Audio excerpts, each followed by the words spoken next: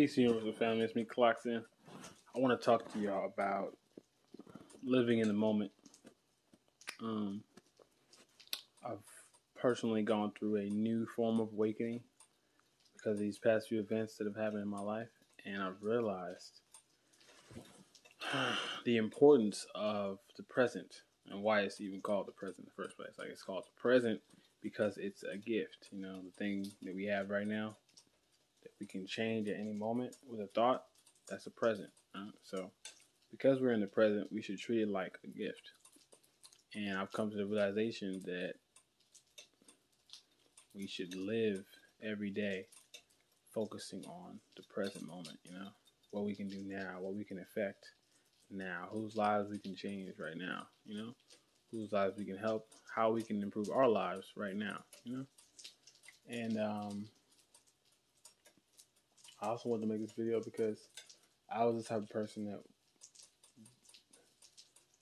I had like a 50-50, 50% of me was focusing on today, and the other 50% was focusing on, okay, what's going to happen in the future, or the future is basically already depicted because of what happened in the past, But now I'm at a new point in my life, and I realize that that's not necessarily true. Anyone can change to a degree. And myself, I've definitely changed over these past few days. I'm a different person now. And I'm still changing. I wouldn't say my new phase is complete. Still shifting into the new me right now. Right? I'm finding myself again. And I feel like, sorry about the background, I'm cooking.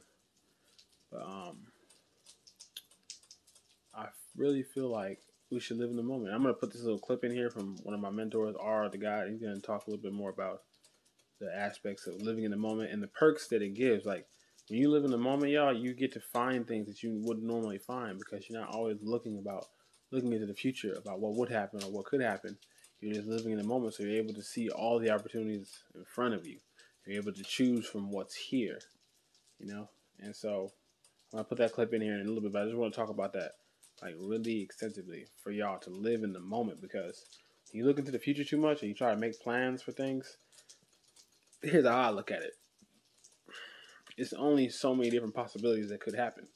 And half the time, the possibilities that we think are going to happen aren't even going to happen. So when you waste that energy focusing on what could happen, even though it's not even 100% possibility, you're closing off the opportunities right in front of you. For example, if you got 5 doors in front of you, and you're focusing on the one door that you're going to see next week, or a month from now, or a year from now, you're not even realizing there's 5 doors in front of you that you could use right now. Open up those doors and find new opportunities. But your eyes are closed because you're focusing on that one door that might be open for you in a year. And it's like, or in a month, or even in a few weeks. It's like, slow down, open your eyes, and look at the doors in front of you. I'm really talking to myself right now because I've done this multiple times, with myself and the people around me.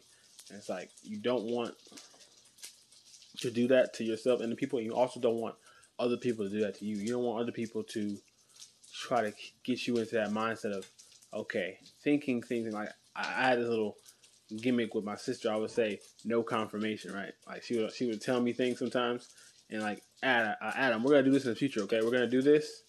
We're gonna so this is what's gonna happen in like a week, okay? We're gonna do this. You're gonna do it like this, and we gotta do this thing exactly like this, okay? So make sure we're wearing this. Make sure we're doing that. Make sure you bring that, okay? And then make sure when you do bring that specific thing, it has to be like this. And I'm like, wait, what? I say no confirmation. I'll be there, but there's no confirmation that all that stuff is going to go down exactly how you planned it. So I'm not confirming anything, because when you confirm things in the universe and then when you don't meet up to those expectations, the person who wanted you to confirm those things, they're going to feel a certain type of way because they had it in their mind like, this is supposed to go this way, and everybody agreed to it. So now when it's not going this type of way, it's a problem. And so that's what you don't want to do, because you're fighting against the universe. You know what I'm saying? So especially with other people, when you don't know something, don't agree to something that you don't know just because. Even if it sounds cool, you don't know the future. So why are you agreeing to someone else's future? Don't do that. You can only know what you can do. So when somebody else wants to put something on you to try to control your future, only agree to the standards that you know you can do. So if you know, okay, I can be there, but I can't confirm that I'll even still have this specific item that you want me to bring in a next week. You know what I'm saying? Like, anything can happen. I could lose it. I could forget it. I could have broke it by accident. Anything can happen in a week. You know what I'm saying? So it's like, to confirm those types of things is kind of foolish to me. And it's like, that's why I created this term, no confirmation. My sister's probably laughing right now. She's watching this. No confirmation. Don't confirm nothing. Okay?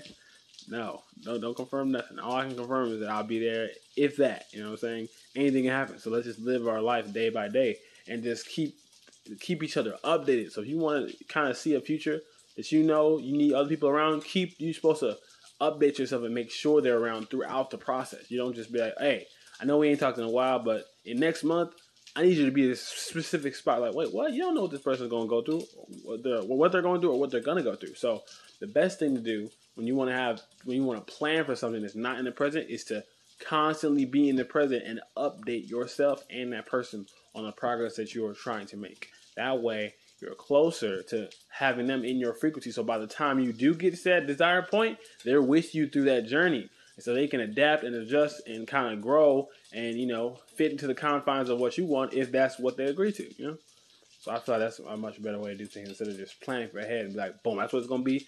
I'm going to just forget about it now. And then when it gets to that point, it better be exactly how I planned it or else it's going to be a problem, So that's basically what I just want to say. And I also want to put this little insert of this video of my mentor. And y'all watch that. He's going to break it down a little more. And then I'll be right back. I catch myself just focusing in on the moment. Like, I'm a workaholic, so I love to work. So when I'm not working, all I think about is work. Whether it be something inconvenient throughout the day, you know what I'm saying? Or, like, for example, if I have to do something or I have to stop doing my work to go do something else. Normally, I would just be upset and be like, damn, I didn't get to finish my work. But as of now, I just get so focused in the now. Like, I get locked into the moment to where it's like, damn, you know what I'm saying? I'm not doing work, but I'm spending time with my son. Let me just focus on this. Or I'm not doing my work. I'm helping this person out. Let me focus on that because that's what the universe brought me to in this very moment. So that's what I need to be here in the present moment. I don't need to be thinking somewhere else.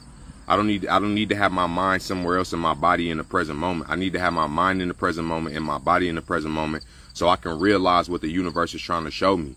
You know what I'm saying? Obviously, I wouldn't be here if I'm not supposed to be here. So this is where my mind needs to be in this present moment. You need to be relative to the people that are around you in that moment and figure out what is the universe trying to unravel to me, pulling me away from my work today and saying, hey, even though this is the day that you plan to do this and this is what you were supposed to do, this is what the universe got planned for you today. And that's how you gotta look at shit. And you gotta realize that every moment is its own moment. You know what I'm saying? Allow that moment to be beautiful. I don't give a fuck what it is. I don't give a fuck if it's a negative thing. You got to realize, hey, this is what the universe unfolded for me. This is the lesson that I have to go through. You know what I'm saying? Sometimes when you playing a video game, in order to get a certain weapon or to get that certain gun that you want, you're gonna have to do this little side mission over here. You know what I'm saying? But sometimes you don't know that you're going to get that weapon when you do that side mission. But then when you do the side mission, you like, damn, if I had never did this, I would have never got this gun. And that's how life is. Sometimes you got to learn lessons and you don't see them directly. Sometimes it feel like it might be a little side mission. But then when you go down there, now you done met the person to the job that you've been trying to get. Or now you done met the artist that you've been trying to work with or the producer. So you got to focus on the now. Because if you don't, you might just miss that shit. You might be so into trying to get back to the main mission that you miss all of the little shit you were supposed to pick up on the side. You feel me? So you got to be aware and you got to be present in the present moment and just love that because all there is the present. That's why they call it the present. It's a gift. Yeah, I like his description of that too. Like how he talked about the video game and how sometimes you have to do the side quests, to find out what you really need. Because if we, like in the video game terms, we just do the story mode, we're not going to complete the game fully. We're not going to get all the items. We're not going to get all the achievements that we could have gotten if we would have just took a break, stop playing story mode, and go into the side quest. Do some, some free roaming. Talk to some random NPCs. You might find something that you truly need by going off the course, So, and the thing about the story is the story is basically the future because you know the story. You know where the story is. Okay, the next campaign mission is marked on your map. You know where you need to go. And then the next mission is automatically going to be set up for you because the game wants you to continue. So after you beat the main mission, it's going to show you where the other main mission is. You're going to keep doing that until you basically beat the story and you beat the game. Boom. So that is basically the future. The campaign, the story mode is the future that you already predicted. The side quest is the present moment, the thing that you didn't know about. Like, dang, oh wow, I didn't know it was the NPC over there that was gonna help me and give me this new weapon or this new item or this new power up. But I only saw it because I chose to not go on the straight path and just do some free roam, just walk around, play with it a little bit. That's really how you expand your consciousness and learn things as a whole. We gotta learn things as a whole and not stop being so singular and linear in our thought patterns. So I'm glad he broke it down like that, and it just really awakened something in me, and that's why I'm really spreading it to y'all. And it's like, wow, we gotta live in the moment, y'all. But that's basically what I want to say to y'all. Try to live in the moment as best you possibly can. I'm on this new wave right now to where I want to just focus on having one great thing every single day. And that's going to build up my momentum to have great things in the future. Instead of saying, okay, in a few months, I'm just going to have this big thing. I know I'm going to have it. And every single day, I'm just thinking about that one big thing. No. I'm thinking about small things every single day. And that's going to build up my level of confidence and my level of consistency. Because we want to be consistent with ourselves. We don't want to be positive 3 days out the week and then negative the other day and then positive, negative, on and off. We want to have a certain level of consistency. Yeah, there's going to be times where we're negative. There's going to be times where we're down. We want to have a slow, steady, consistent level of progress, and that's only going to happen when you're living in the moment and you're dealing with things that are in front of you and you're facing things that are in front of you and you're choosing the options that you actually have in front of you, not imaginary options that you want in the future. And I'm really saying that to myself because I did that for the longest time, and I'm done with that. I'm not living for the future anymore. I'm not predicting the future based off the past. I'm just living in the moment. But yeah, y'all, thank y'all for watching. This is my little thought process on living in the future. Thank y'all for watching. New videos coming soon. Make sure y'all check out my YouTube channel, my Instagram. By the way, my Twitter got hacked. Do not follow my Twitter. If you're following my Twitter account on Clockton, unfollow it. It got hacked. I don't know how, but somebody hacked it, so don't follow that. But yeah, that's basically it, y'all. Thank y'all for watching. Peace.